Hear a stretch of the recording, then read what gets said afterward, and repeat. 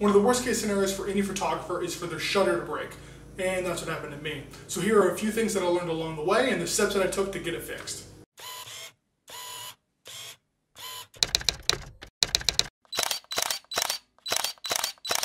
The month of May is an especially busy time for me as I'm out at the Indianapolis Motor Speedway shooting either cars on track or somewhere in the Indianapolis area shooting something to do with the Indianapolis 500. So that's the worst possible time for a worst case scenario to happen, but of course, it happened. It was the first day of main on-track activity at the track, and I'm out in turn 1 of the road course, and as the cars enter turn 1, they kind of turn into like turn 2, so that's kind of where I was at. And I'm shooting throughout the day, everything's going perfectly fine. Midway through the afternoon, it broke. Something went wrong, I don't know exactly at this point what it was, but I just see an error and my camera's not working. So I've had errors in the past and they've been all kinds of different situations that have happened, but most of the time if I kind of keep shooting, most of the time it's the mirror. It will kind of fix itself and no harm, no foul, it'll get bright up and working again. A lot of times this happens whenever you're using the camera hard and you're shooting lots of photos in a very short period of time, or if you're out in the heat, and both of those scenarios were happening. I was out in the heat, it was hot outside, and I was also working the camera pretty hard, so I just figured it was something that would kind of fix itself like it has many times in the past, but it didn't. That's actually one of the things that I learned in this process. If you see an error, stop shooting. In the past, I've just kept shooting and it's kind of fixed itself, but I learned during this process, and I'll talk about this a little bit more later on, stop shooting, it'll save you money in the long run. So eventually I realized that it wasn't going to fix itself, so I just went back to the media center where I could kind of sit down, the camera could cool down a little bit if that was part of the problem, but mainly so I could get back to the media center and look it up, kind of look up the error message and look on the inside of it, see if I could actually figure out what it was. I was able to take my lens off. I believe I had a 300 2.8 on at the time. It could have been a longer lens, but I'm pretty sure it was a 300 2.8. So I was able to get back, test out different lenses, to make sure that it was actually the camera body. So I put several other lenses on, none of them worked. So I quickly realized that it wasn't the lenses problem, it was the camera itself. Still couldn't necessarily 100% find out what it was, so I went into Shutter to where you can lock it up, like if you were to clean the sensor.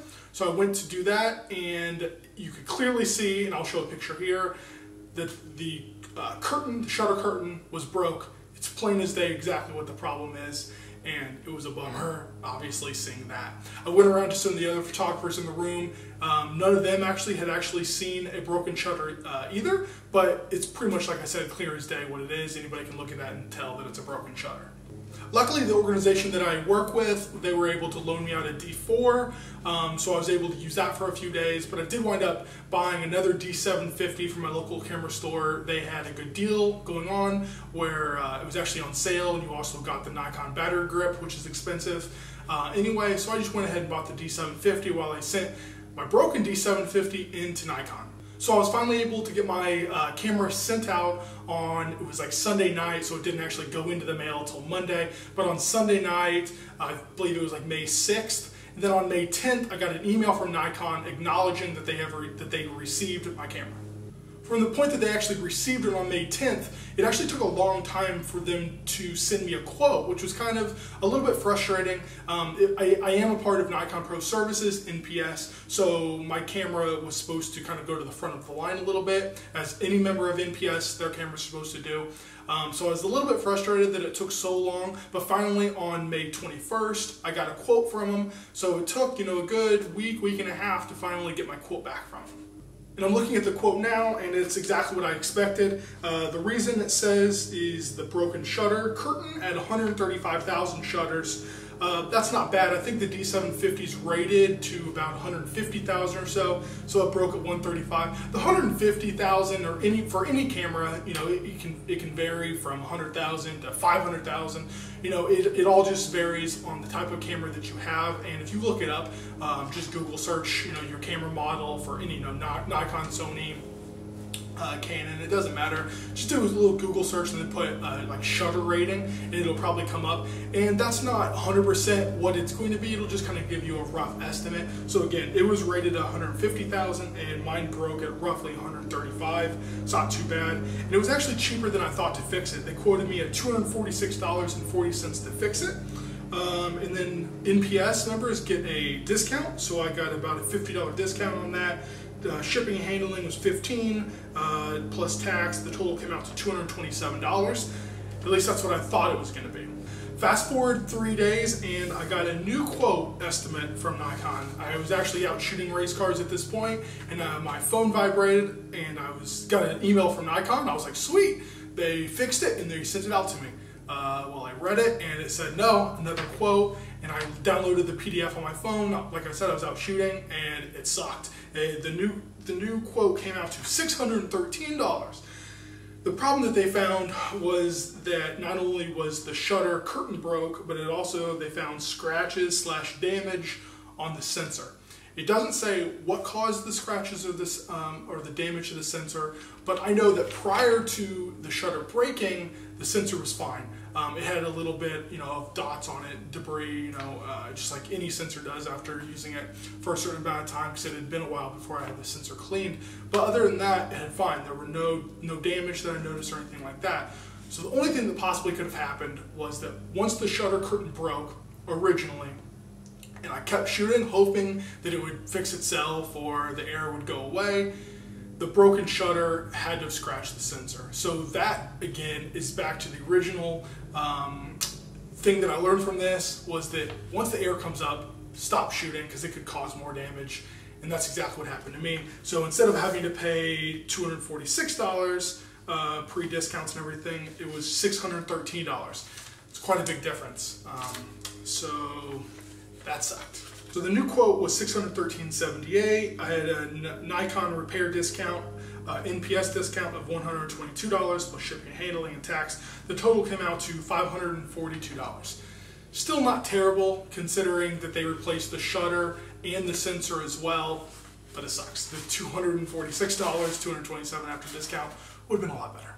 But I had no other choice, so I went ahead and approved it, and within a few days they were able to get the work done, and actually it didn't take long at all. From the moment I approved this on, I think I said the 24th, I think is what I said, I received, May 24th is whenever I approved it. It was fixed, and I received the camera exactly 1 week later on the next Thursday, which I believe was May 31st. The negative part to that is that I had to leave. We left out to go shoot the IndyCar race in Detroit on 7 a.m. on that Thursday morning, and my Nikon D750 was delivered, the repaired version was delivered at like 10 a.m. that morning. Of course, that's the way it works.